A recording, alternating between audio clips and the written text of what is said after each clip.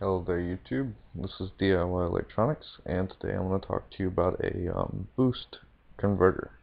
I'm going to explain to you exactly what's going on in the circuit, and then we're actually going to put one together and see it in action. A boost converter uses the properties of a inductor to amplify a voltage.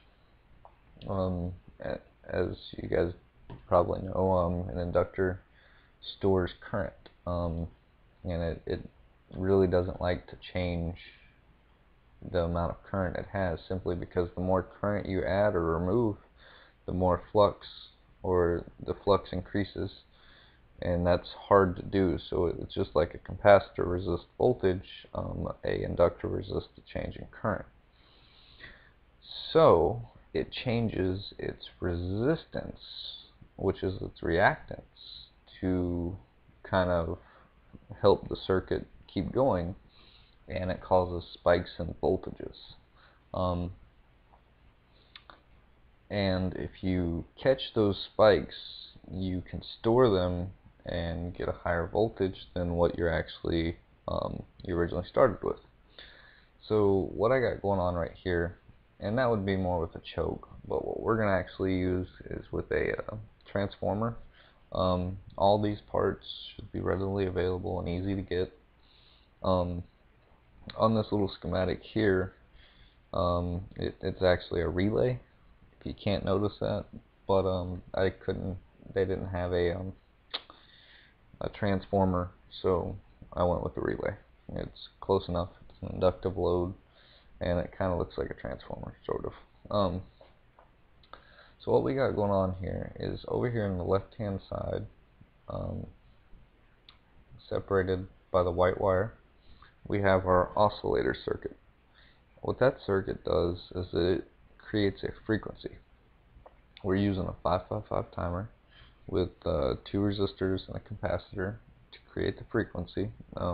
All these parts I will list in the video description, so don't worry about exactly what they are. So that part of the circuit's the oscillator. It creates a frequency. If you have an Arduino, or like a pick or a pickaxe or whatever kind of microcontroller you like to use, and it has a pulse width modulation function on it, you can actually just use your Arduino or pick to create the frequency for this project instead of using the 555 timer. Once you got the frequency generated, and the frequency that I have set up with the components that I got is about 2700 hertz, so about 2700 times a second is what I'm pulsing. Your standard household AC is at about 60 hertz, 60 times a second.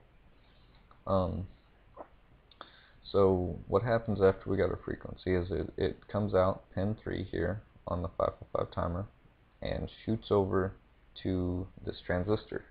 Now on here it's just a standard bipolar transistor, but what I'm actually using is a MOSFET. Like I said, the parts will be in the description. So that's going to go to the gate of the MOSFET, and it's going to kick the transistor on and off every time the frequency pulses. And what that's going to do is it's going to act as a switch, and every time that gate pin goes high or it pulses up, it's going to connect that switch, and that switch is going to send power through the transistor, or I should say, starting over here from the resistor, it's going to send power up that resistor through the secondary coil, through this little black wire, over to the gate or drain, and then it's going to go through the drain of the MOSFET and out of the source to ground. And this little LED that we got going on here, that's just so I know that it's on. and that's just connected between the drain. You got a resistor there between the drain and an LED between the resistor and the hot leg of the breadboard. So what's going to happen is that's going to pulse, and it's going to send a frequency through the inductor, and once it sends that frequency through, the other primary coil, which has a lot more windings on it, is going to pick up that frequency, and it's going to resonate it. And it's going to, then we're going to take that frequency, and we're going to use a diode and a capacitor to turn the AC voltage that we're going to get out back into DC. Now you could use a bridge rectifier, but for simplicity I'm using just a single diode, and what happens with this is you miss half of the waveform on the AC. So if you were to look at the power, the DC power coming off this side of the circuit, it would be half the wave would be cut off, whereas a full wave bridge rectifier, you actually get both waves and you don't get any hit and misses. But simplicity, trying to stay simple. Alright, and then connected between the two legs of the capacitor is a drain resistor, which is moved over here because it won't let me make it any smaller or turn it sideways, so I got it right there. And then our outputs are these two legs right here, and that's your hot output, that's your negative output. Now this is high voltage. Depending on the transformer that you use, you could be talking 1,000 volts. Also, depending on what components you pick, and capacitors that you use over here as storage, you could be dealing with a lot of amperage and a lot of current. So this is dangerous, and you do need to be careful. Well, now that we're over here, you can see this is the actual schematic that I originally drew up. It's got everything laid out just like the other schematic does. And this is the exact same thing that I just showed you. And so let's hop over to the actual circuit. And this is how I have it laid out. This right here is my MOSFET. I have it connected to a aluminum heatsink so that it can dissipate the heat. I would recommend using an NPN power MOSFET, preferably. You could do this, well, depends on your transformer size, but anyways. So the circuit here is set up just like we have it over there. This right here is our oscillator circuit. This is our transistor here. There's our LED, and right there's the resistor for the LED. And there's another look at the way I got it laid out. And here's our transformer, and it's simply a transformer out of the wall mounts that you normally see. I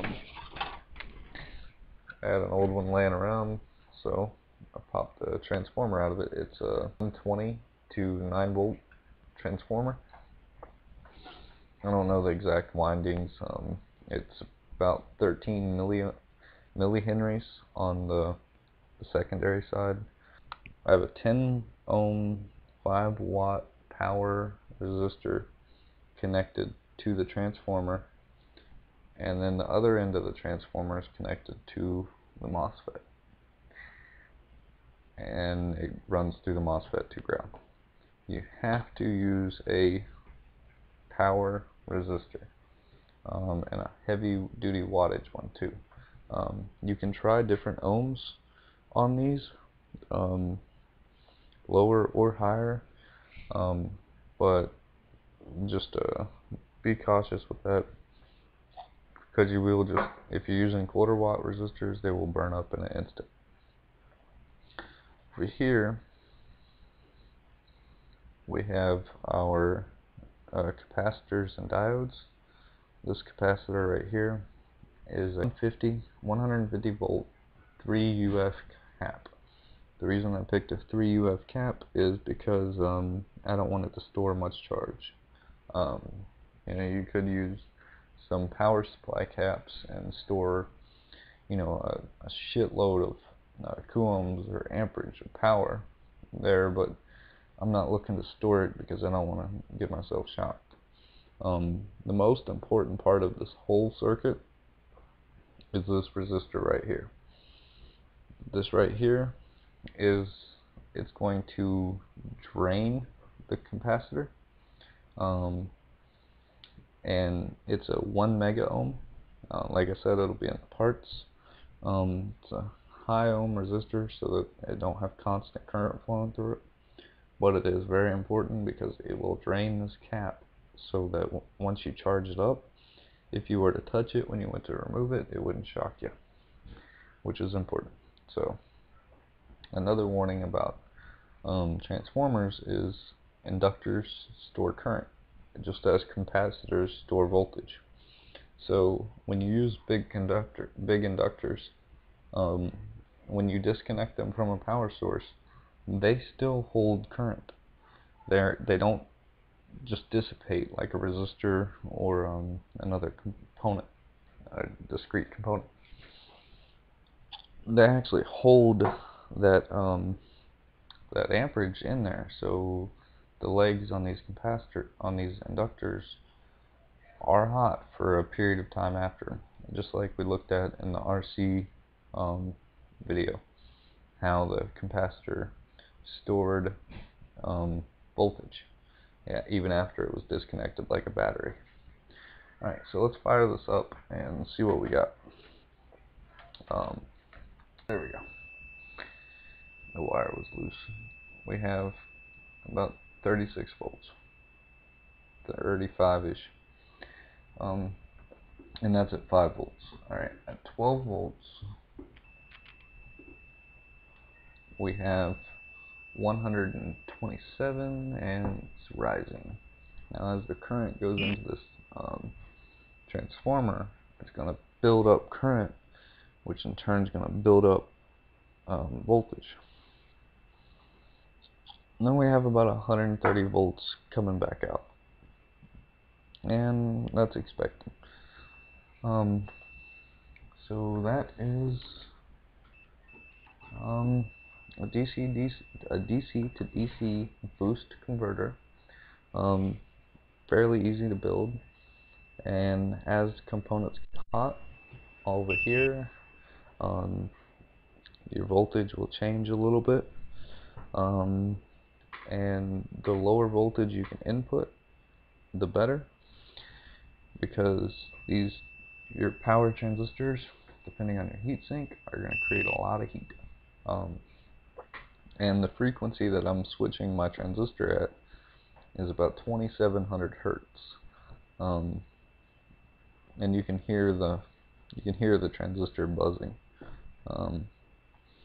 But if you were to use an Arduino or some other microcontroller, you could regulate the frequency, by punching in the different numbers and trying this at different frequencies. And at different frequencies, you'll get different voltages, because you change the reactance of the secondary winding, changing the resistance, changing the amount of current and voltage going into it. So there you have it. Thanks for watching.